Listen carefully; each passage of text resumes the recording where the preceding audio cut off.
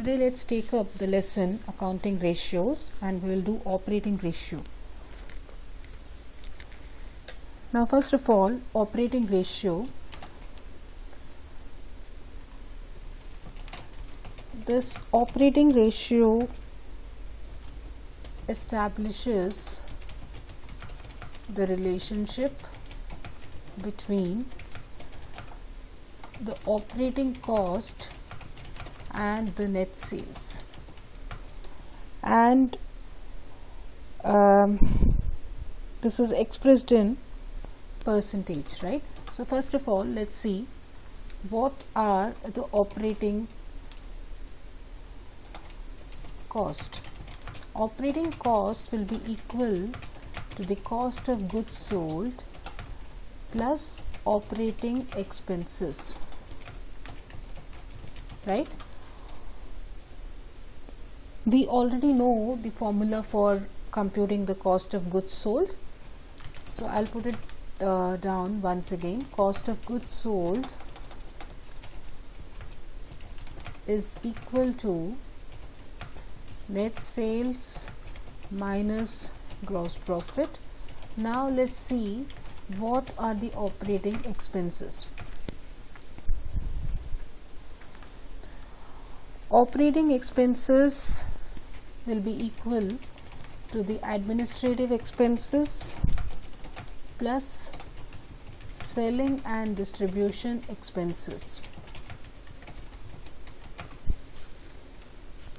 In some of the questions, if you are given this,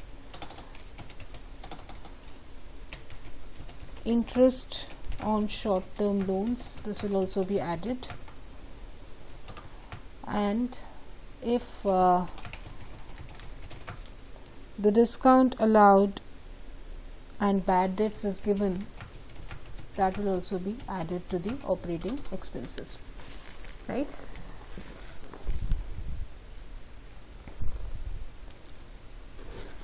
Now we'll write down the formula for calculating the operating ratio. This will be equal to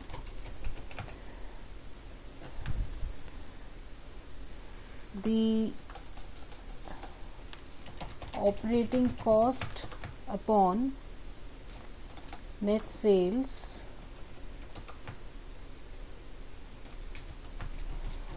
into 100. This can also be written as cost of goods sold plus operating expenses upon net sales into 100.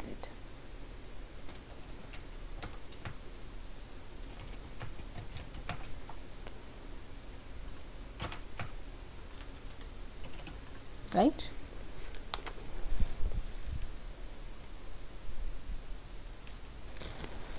Now let's take up a small question on operating ratio.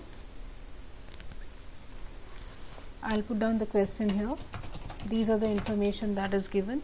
Net sales is given as 4 lakhs. Cash sales is 1 lakh. Gross profit is 1 lakh. Office and selling expenses is 60,000, and we are to find out the operating ratio.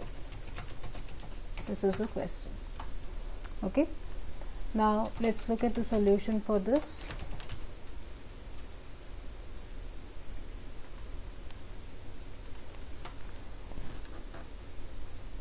Now first of all, I'll have to find out the cost of goods sold.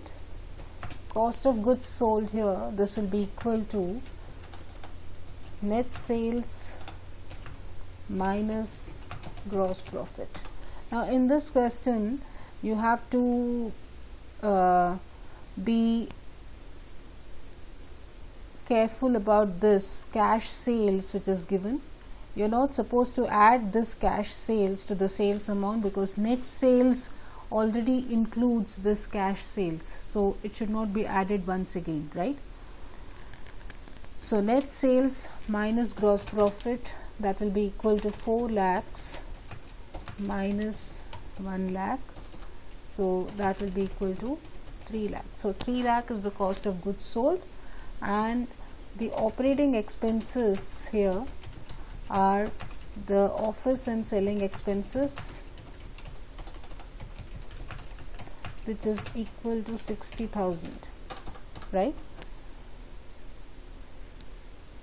So the operating ratio will be equal to the operating cost upon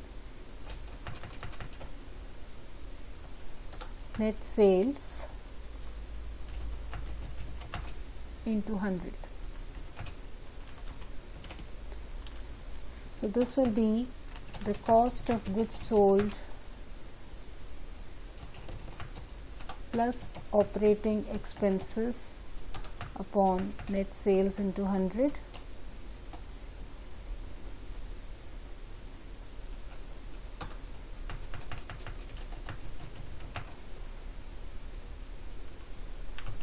Upon net sales into 100. The cost of goods sold is 3 lakh and the operating expenses is 60,000.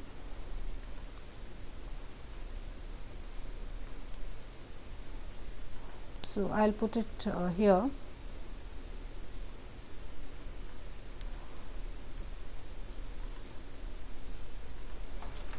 So this becomes the operating ratio will be equal to 3 lakhs plus 60,000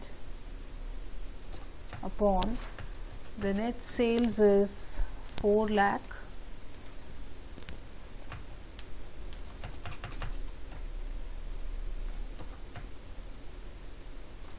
this is 4 lakhs into 100, right? So this becomes 3 lakh 60,000 upon 4 lakh into 100, so which will be equal to 3 lakh 60,000 upon 4 lakh into 100 comes as 90%. So the operating ratio is 90%, right?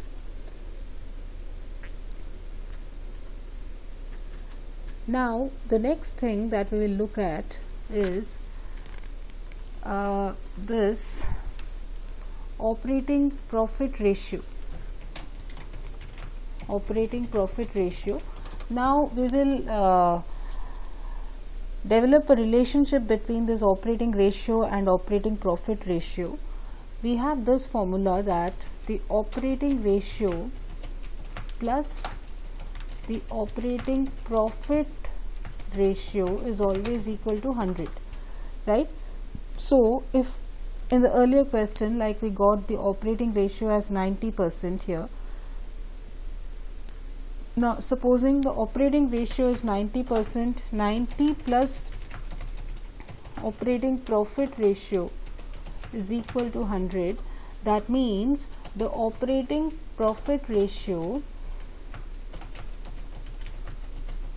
will be 10%.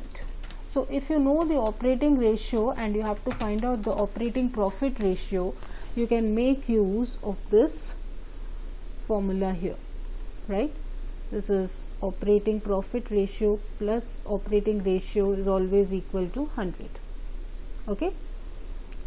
Now let's move on to the next one, that is the net profit ratio. The net profit ratio establishes the relationship between the net profit and the net sales, right? So the net profit ratio can be taken out in two ways actually. Normally we write it like this: net profit upon net sales into 100. In some of the questions you can, if you are given the tax amount, then we can put it as net profit before tax or net profit after tax. So this net profit after tax is the same thing as the normal net profit that we write here, right? If the tax amount is given, then if you want to compute the net profit before tax, then the tax amount will be added to the net profit and then the net profit ratio will be computed, right? So the commonly used formula for net profit is this one. This net profit ratio is equal to net profit upon net sales into 100. Fine. Now let's take up a small question on this.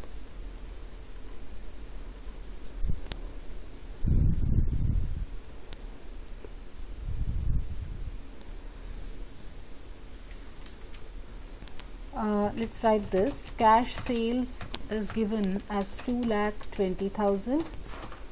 Credit sales is 3 lakhs. Sales return is 20,000. Gross profit is 1 lakh. Operating expenses is 25,000.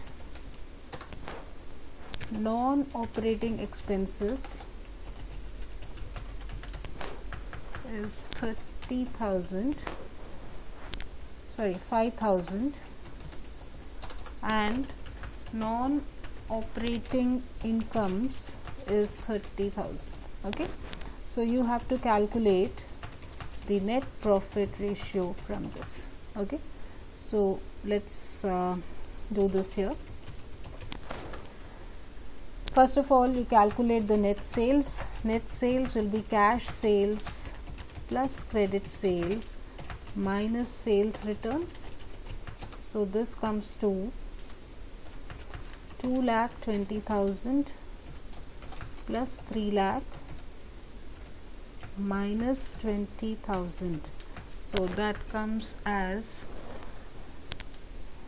5 lakhs. Right? Now the next thing that we do is we have to compute the amount of the net profit. Now here, for doing that, we have been given the gross profit. To gross profit you will add the incomes and you will subtract the expenses. If you remember the format of your profit and loss account, in the profit and loss account, the incomes are added to the gross profit and the expenses are subtracted, that is put on the debit side, right? So here I'll write gross profit plus operating expenses minus operating expenses minus non-operating expenses plus non-operating incomes. So this will be equal to gross profit is 1 lakh minus operating expenses is 25,000 minus non-operating expenses is 5,000 plus non-operating incomes is 30,000. So if you do this, this comes as 1 lakh only, right? So net profit is 1 lakh. Now you can do the net profit ratio. This is equal to net profit upon net sales into 100.